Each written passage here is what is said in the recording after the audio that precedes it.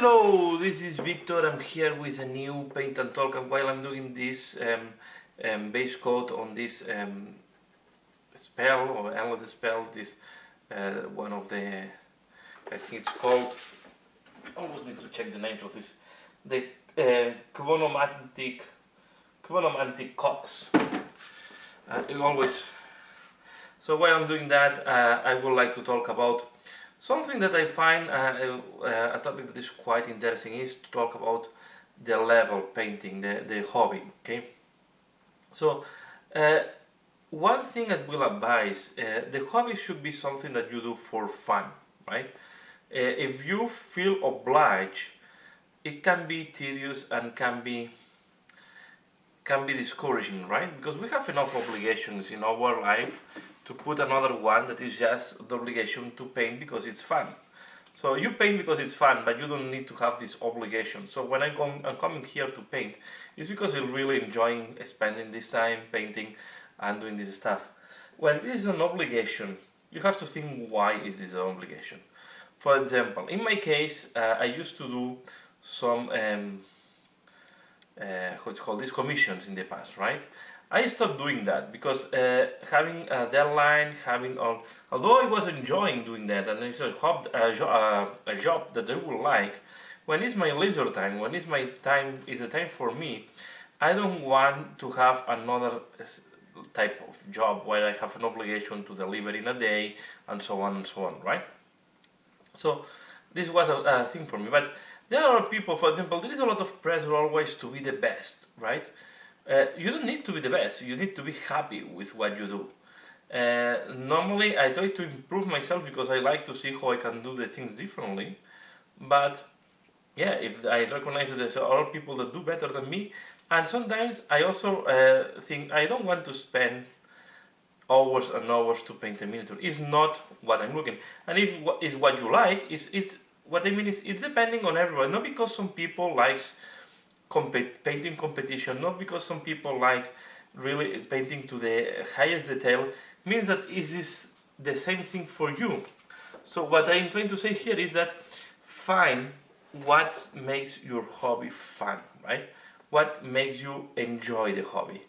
If you just paint because you like to have a nice collection of painting miniatures, but you don't want to spend hours and hours on a miniature, okay, do it in your own way. Okay, don't judge yourself based on the work of others. This will be maybe the advice here, right? If you like to compete, of course you will need to improve, and you need to learn techniques, and you need to do better every time. So be aware of what each decision on your hobby represents. I know that people only paint to play, so they don't need to go to a super high level. They don't need to keep improving every time. They don't need to, no, because they just want top tabletop miniature, and with that they are happy. We should not judge for that. Everybody it's at the level they want to be and the level they feel happy, right?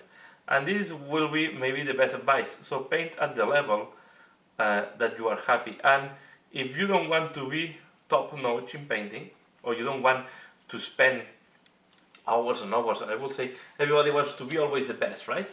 But this thinking that we always have to be the best in all what we do, and we have to improve, and we have to keep doing, sometimes it's killing the leisure time, it's killing your hobby, right? Why we have in our nature to compete in a lot of points. I think this also goes for gaming. We always are focused a lot on competing, on winning, but don't forget what is the ultimate objective of playing, and what is the ultimate objective of the hobby.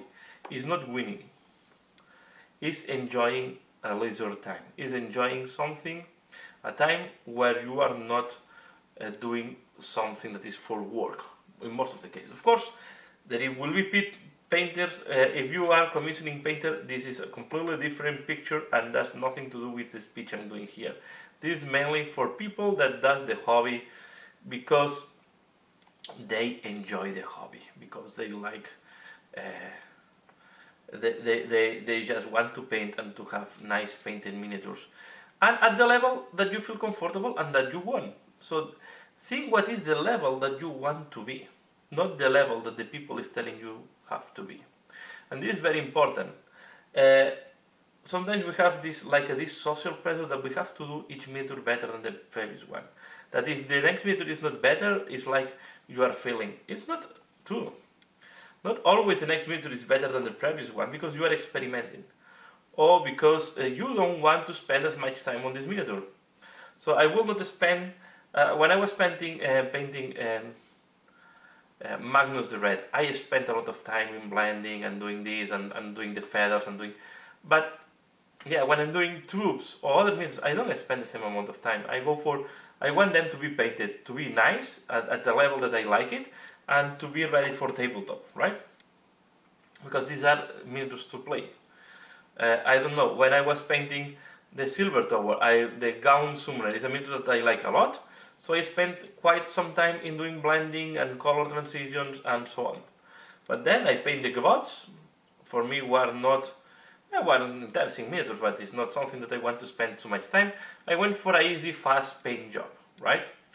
And the same can happen on all the things. So like the goblins, the global goblins that I paint quite recently, I didn't want to go to super high detailing because on top of the miniatures, the team that they will join is quite old, and I will not repaint the old team, right?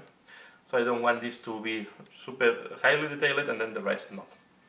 But it's like, now here another example, when I'm painting these things, these endless spells, is not my objective really to spend, to do blendings, edge highlight. I will do some blending, some nice effects. So I will do maybe a couple of things on the magical glowing to make this magical type of look, and that's all. And then the rest quite basic. A white dry brush, next. Okay, but and the other thing, and I think I'm going more now to motivation. The other thing that keeps me painting a miniature, for me, painting a miniature on the high detail, a complex miniature, can be sometimes quite tiring. From time to time, I want to go for something easy. I've been painting my Imperial Knights for the display for the armies on parade, okay? And this was quite tiring because it's painting a lot of big miniatures one after each other. When I finished painting them and also doing freehand and so on, the first thing I wanted to do is to do a small miniature, or as I'm doing now, to do something that is quite easy, straightforward, and you don't have to think too much what you have to do. You just apply a couple of techniques, you do a nice finishing, and ready for the game. Okay, so this is maybe the summary is: don't feel obliged to go to always to the competitive painting level. Don't feel obliged to play competitive all your games. Remember, you do this because you get fun from that. So don't forget this part, because sometimes we forget this part when we are competing. Okay, you do that because you have passion and you get fun. If you're not getting fun, is this becoming an obligation? You're doing something wrong. Okay, this can happen maybe if you are preparing yourself for a tournament and you want to be ready for that tournament. But if you are like that always, you are doing. My feeling is you are doing something wrong, unless you are using your painting for a commission painting. Okay, this will be my advice. And then if you always follow this, and it's not an obligation, and you do this for fun, and you embrace the level that you have, and you embrace the level that you want to be. I don't say that you don't have to improve. I say that you don't have to improve in each miniature. And if you don't want to improve, it's okay, right? If you don't want to improve, it's your decision. You don't need to improve. You don't feel obliged to improve in each miniature. Do that for fun. Do at the level that you are. And sometimes it's good and it's healthy to embrace mediocrity. Okay? Because we are in a society that we are always forced to be the best. We always want to be the winners. We are working in a company. We have to be the first company. Blah blah blah blah blah blah. We have to be the first on this point. We have to be the first on that. Sometimes it's a good, healthy thing. Just embrace a little bit the mediocrity, to be happy, to embrace what you have, to embrace the level that you have, to embrace the money. So it's really like a I'm becoming a little bit philosophical about life philosophy, but it's something that sometimes when I play to win, but sometimes you just want to do something for fun, and you don't care if you win or you lose. You just want to get fun. So yeah, this will be my point. So do that because it's fun, and if what you want, and if you don't need to be the best, just sometimes it's good to embrace the mediocrity. That's all for this video. I hope you find this chat interesting. Please leave in the comments below what do you think, what is your opinion, and yeah, and let me know if you agree or disagree on what I explained here. As usual, I'm looking forward to see your comments.